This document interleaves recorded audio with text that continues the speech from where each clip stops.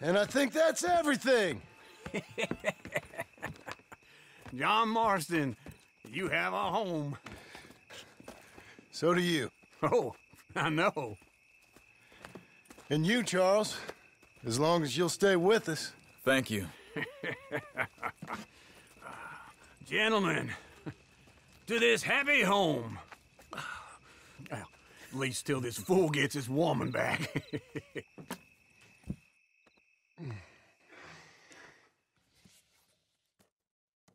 My darling Abigail, I hope you and Jack are doing well. I'm sure I shall die a fool, but I'm trying very hard to be something like the man you deserve. I have done something very silly in an effort to impress you, and that is, I've purchased a home. The land you read about in the newspaper up at Beecher's Hope is now ours, and we are going to try our hand at ranching. Mr. Geddes kindly helped me buy the land. I met Uncle while I was coming out of the bank, and while I know your feelings about him, he has been enormously helpful in his own fashion.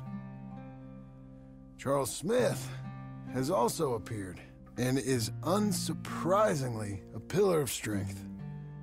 Together, we've built you a home. I hope soon to show it to you. I miss you and the boy more than I can express. Please, come back to me.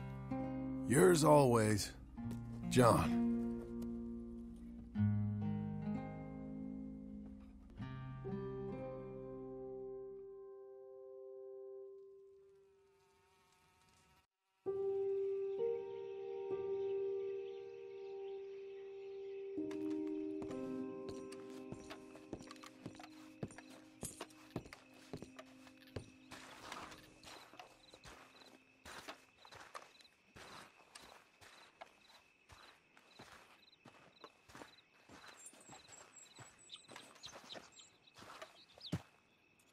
Uncle, I thought you was...